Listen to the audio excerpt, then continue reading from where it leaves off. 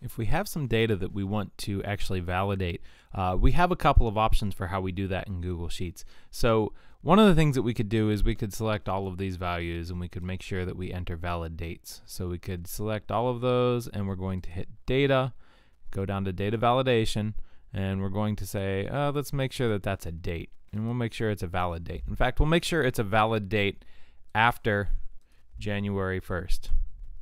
So we can just type 2001-01-01, and we can show a warning, or we can say we're not even going to allow that. So let's just try to show a warning right now, and we could say enter, we'll even add a validation help text so that it says enter a date after 2017-01-01.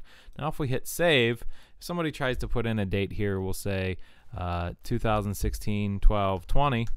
Well, we're going to get that little indicator saying there's a problem, and it's going to show us our error message there.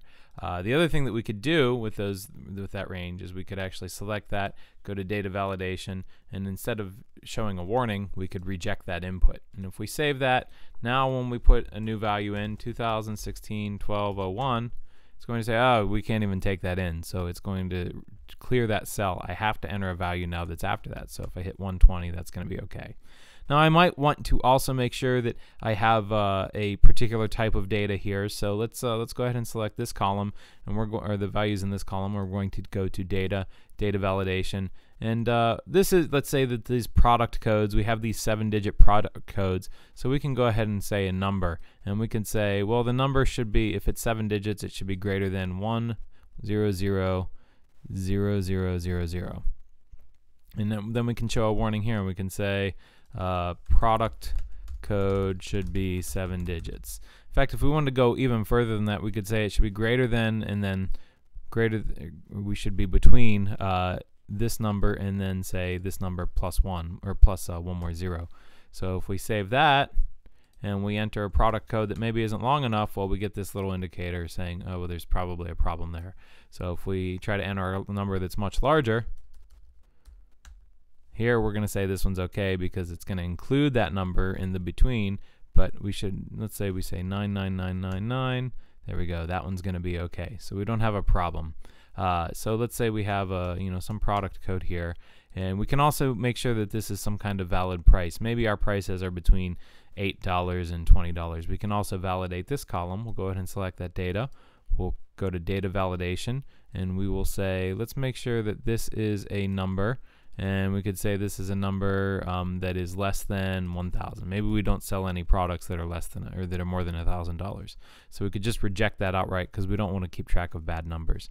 So let's go ahead and save that. Now if I try to enter a number that's very large, I'm going to get an error that says you can't do that. You just can't do that. So let's say this product was $13.99.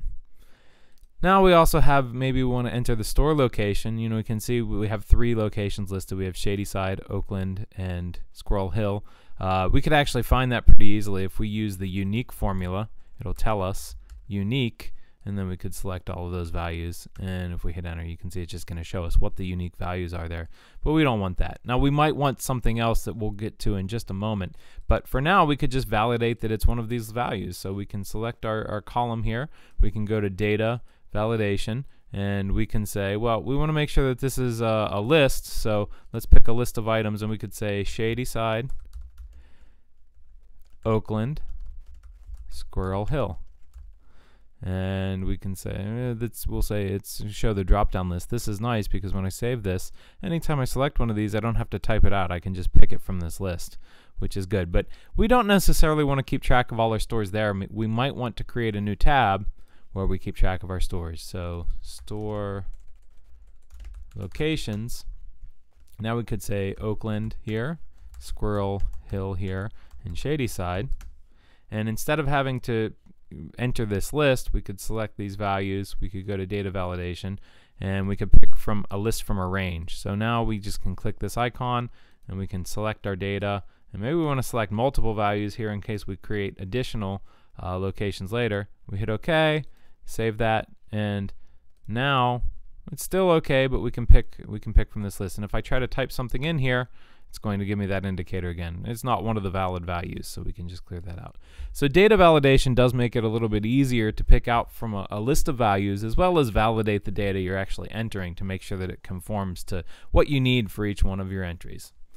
Thanks for watching, and we'll be back with a little bit more information on reporting and filtering and just kind of showing off the data in the spreadsheets that you build.